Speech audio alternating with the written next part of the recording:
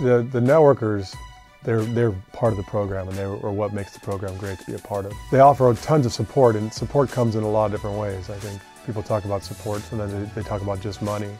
I think for us, they certainly have become a fundraising element for us, and they've helped us out in a lot of ways, especially with some of the sports science things, and I don't know, just trying to offer a better experience for our girls. But I think the support that they give us just every single match and between matches, and just with emails and conversations and checking in on us, and the way that they come up and they talk to our girls and the relationships that they've developed, just makes this place, everyone talks about it, trying to be part of a family, and our family becomes even more extended with this networking group. And I think that the girls feel like the networkers are part of the family. I know I do, and so that makes it even more of a special experience.